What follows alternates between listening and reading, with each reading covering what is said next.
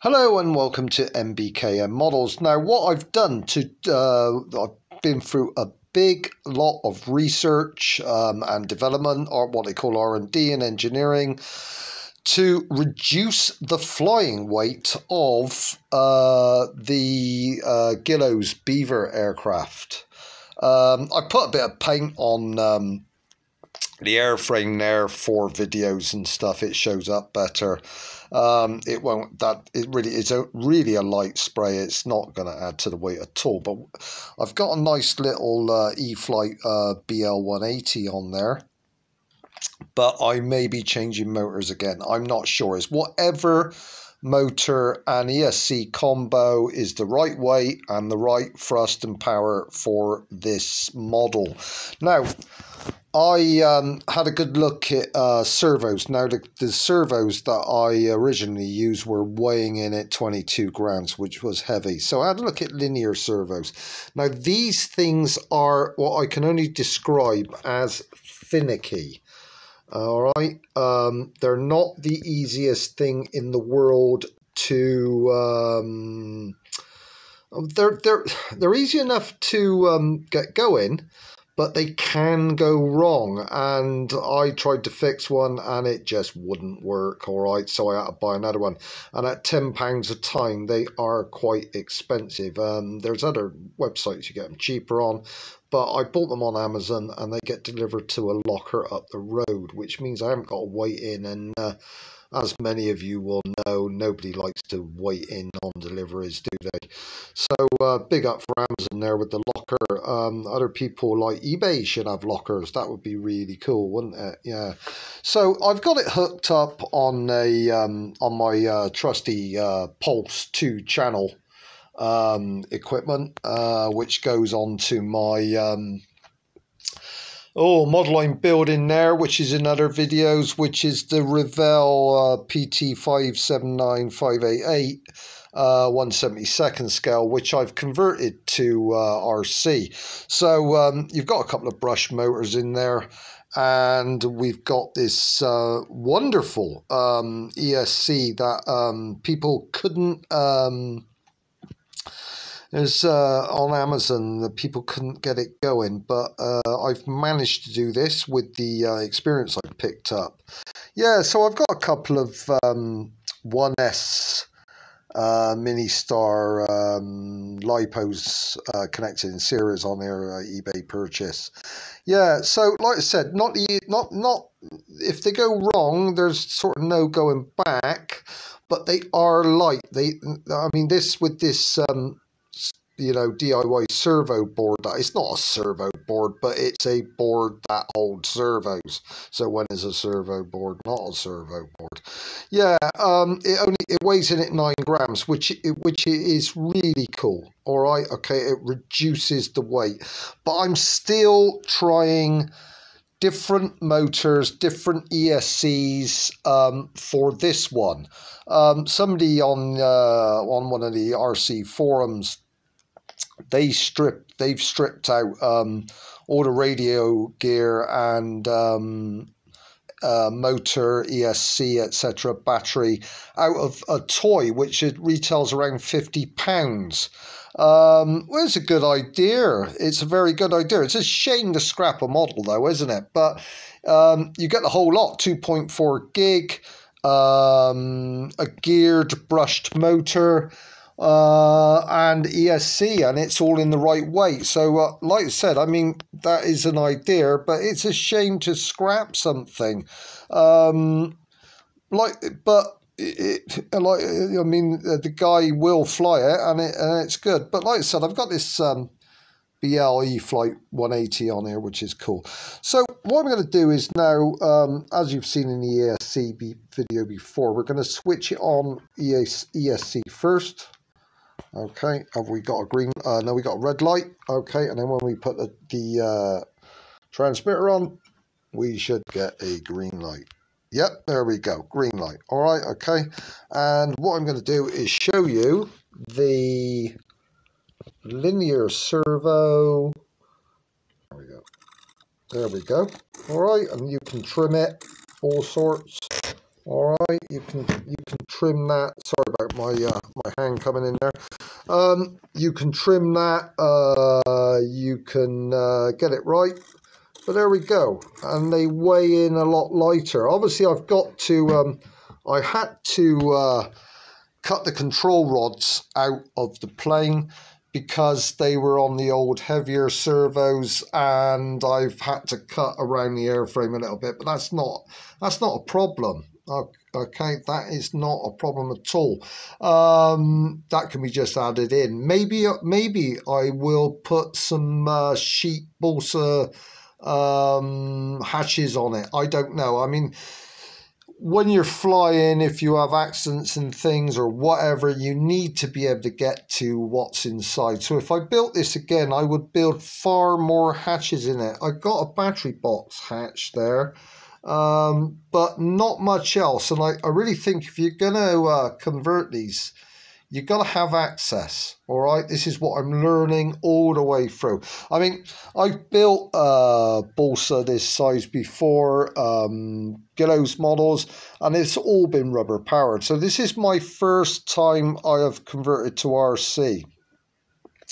I'm enjoying it. There's a little bit of cost gone on where I have had to swap motors around. But I've got some really great brushless motors here, yeah, for other models. Or I may even sell them on eBay. I won't get my money back, but at least I'll get something. As you can see underneath, there's the plan for the Beaver. All right, and most of the airframe is done. There's the wings there waiting to be covered to go on. And like I said, at the moment, I mean, this has been going on for a couple of weeks now. I'm reducing weight. All right. It's got to weigh in light. There we go. All right. You can see the linear servo working. Linear servo working. All right. I mean, I think they're great, but they are finicky. And if they go wrong, it's 10 quid down the drain, which, you know, it's not. I don't think that's cheap. Let's turn off in the order we put it on. All right, so off and off. All right, that particular servo, but I have made a video on it. All right, ESC rather. I have made a video on it. If you can't get it going, watch my video because I managed to get it going. But I'm having real fun here converting. All right, so if you're in the UK, you know that we had absolutely outstanding weather a couple of weeks ago, and I didn't sail this because I haven't picked up the rubber membrane for it. The rubber membrane is going to go around the gunnels, okay, between the gunnels and the deck. All right, and it hopefully will stop any water getting in. All right, but I've done a water test for this model, which a lot of you have enjoyed on my channel. Yeah, like I said, so I'm waiting for continuous warmer weather. Down by the side of the water, or if you're flying, you don't want cold hands. Cold hands, it's just no good. This is real summer month stuff. As many of you know, in the UK, things don't actually warm up until the end of June at times.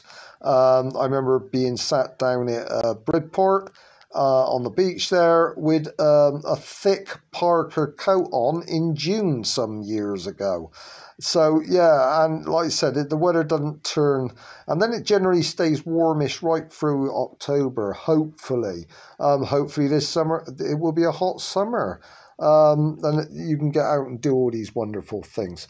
But like I said, there is the linear servo. All right, okay, it's cool. It reduces weight.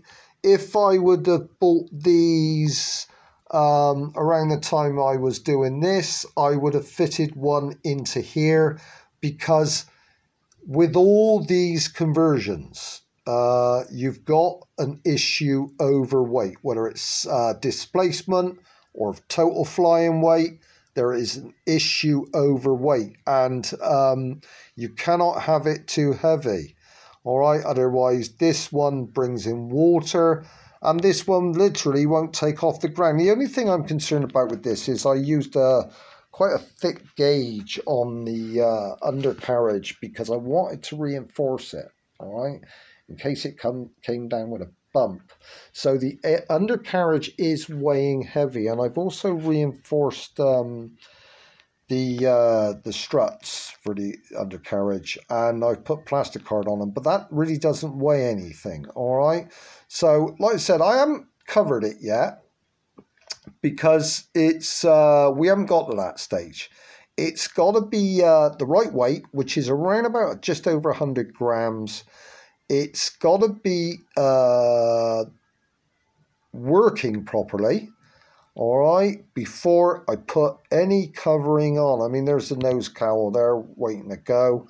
But like I said, it's got to be right. This is my first go on it. I've got a SC5 Gillows to build after, and I've got I can't remember the name of it now. It's pre-war US Navy biplane. All right, so like I said, I've got those to build. I mean, I've been building balsa kits since the first one I ever built was in 1976, and that was a Keelcraft soft width camel. Then I built the Keelcraft Spitfire. Then I built the MAP plan service, which is now Sarek, the Waco Hadrian troop carrying glider. And then I built another model of free flight called a Mercury Magna. So I've built balsa aircraft a few times in the past. Enjoyed every one of them. The old Waco Hadrian, that's still in the Sarek plan service. It's I remember being about 12, 13 building that, and it had 32nd sheet ribs on it, which was a lot of work, and every one I cut out cracked, and I had to restick it, but I did build it. Did I fly it? I can't remember. I had a Sunday morning paper round, which was for 50 pence at the time in 1977. And I used to walk from after school from my home all the way up to a local model shop in Bristol in UK called Ken Davis and buy a piece of wood a week. So yeah, good old days that was, back in the 70s. No internet then. My dad, who was a model builder from World War II, end of World War II onwards, 1945 onwards, helped me out a bit and showed me what to do. I think he showed me what to do on the Sopwith Camel. And then once I knew what I was doing, he made me my dad made me this model board, which when I was I built a couple of planes on this model board in the 70s, and I've kept all of it ever since. It literally is two pieces of cardboard stuck together with masking tape, but it does the job. It does the job, and I've used it ever since. There are outlines of previous aircraft pin marks on here. I built another model I built. I built the Gillows Warhawk control line model. Going back in the noughties on this one, and a West Wings Hawker Sea Fury on this one. But we got the internet nowadays, so you can pick up hints and tips and everything else. So like I said, that is the linear servo, all right? They're good. They are good, but they're finicky, and if it goes wrong, it's £10 a time. But they are light. I bought some other servos, which are the normal type of servo. They're weighing in ultralight as well. They're micros, and I'll do a separate video on them. But this is good. Like I said, Amazon purchase. Went to Amazon Locker, didn't have to wait in, which is really cool.